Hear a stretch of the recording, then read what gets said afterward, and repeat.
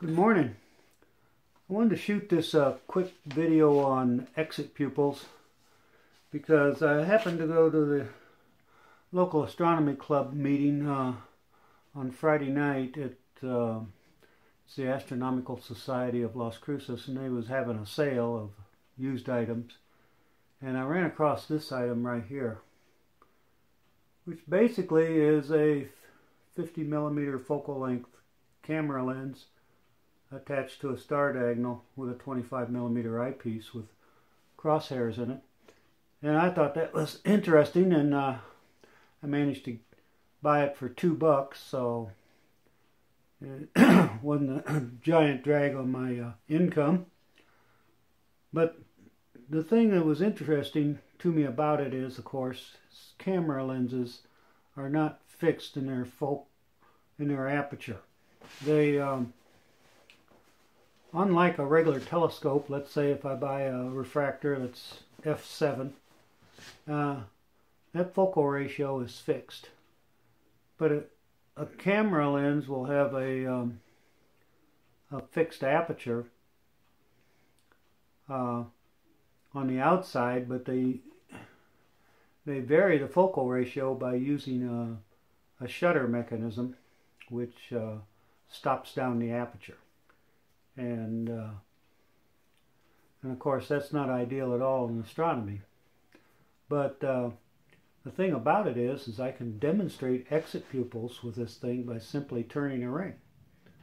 So for example, let's see if we can see this on the camera. I'm going to slide it back a little bit, and you can see right there. See that circle inside the lens? That's the exit pupil at f2. Now, if I turn the ring to f4, you can see it's gotten smaller.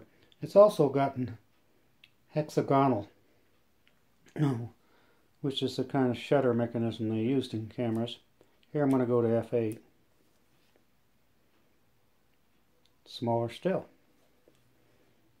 Now if I go to f16, it's fairly tiny.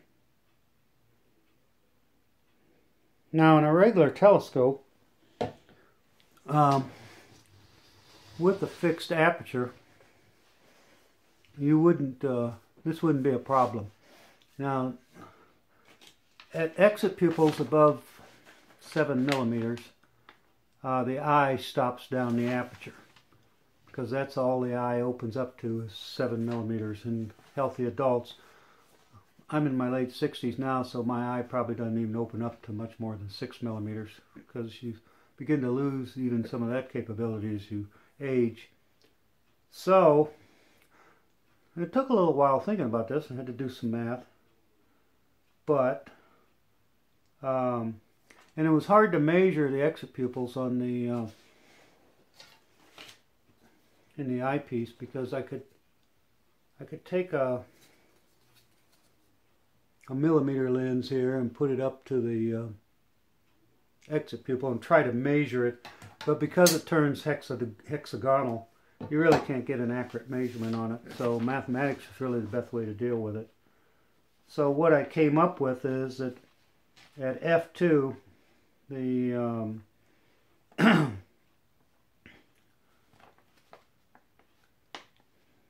the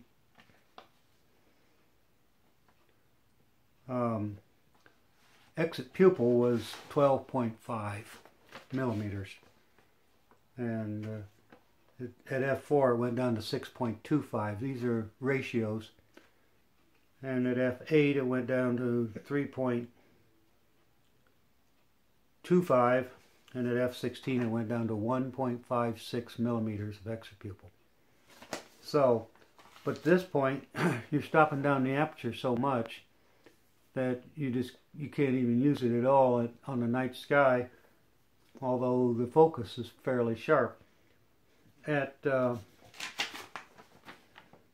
f4, you're at 6.25mm, and that's below the 7mm exit pupil of the eye, So it is useful, but I found when I was looking at the stars, and I tried to look at Andromeda Galaxy with it, that it wasn't very sharp. And of course at 2 power, which is that's all this is a 2 power system, Andromeda didn't show up very well. I was losing more light through the device than I would, you know, normally, and it didn't magnify Andromeda enough to make it jump out at me. Of course, that was under some moonlight. I haven't really done any dark sky observing with it. That's all I have for you. I've been looking at an f7 refractor, a 102 millimeter refractor that I'd like to buy. So some of the numbers are kind of interesting on it. Here's my math. There we go.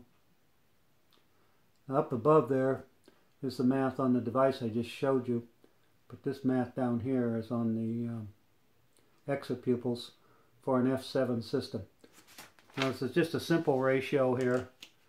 If you want a 7 millimeter exit pupil times 7, which is a focal ratio, you end up with a 49 millimeter eyepiece. So a 50 millimeter eyepiece would give you a 7 millimeter exit pupil with an f7 system like that, and it would be operating at its lowest useful magnification.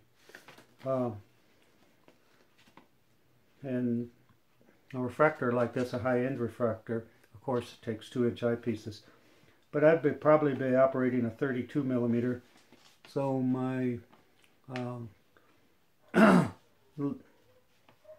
lowest useful magnification with the eyepieces I'd have would be between f4 and f5 on exit pupils, which is really nice image brightness.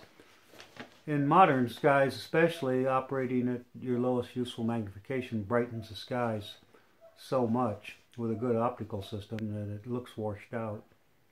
And of course with my eyes only seeing it with only 6 millimeters of exit pupil, that's really where I want to start, and that would be a 42 millimeter eyepiece. And so a 32 is fine. And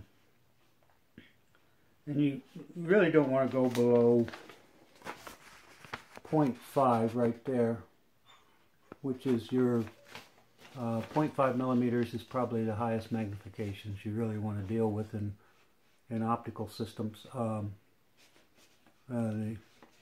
The eye and the telescope combination maxes out about there. And so anyway, there you have it. Here's a fixed power, fixed eyepiece optical system, which can demonstrate the whole range of exit pupils in a device from f16 right down to f2. And I'll show it to you one more time. There you can see it. I'll take it all the way down to, there's f2, there's your exit pupil. There's f2.8.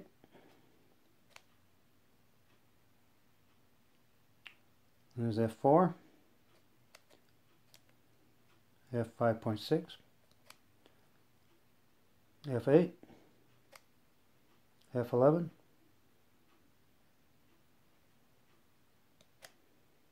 f16.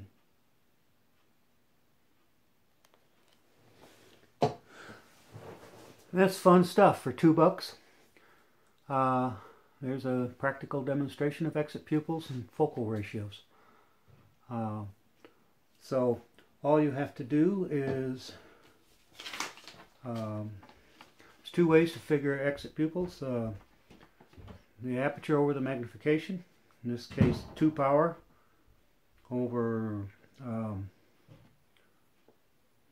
14 millimeters of aperture would yield a 7 millimeter exit pupil.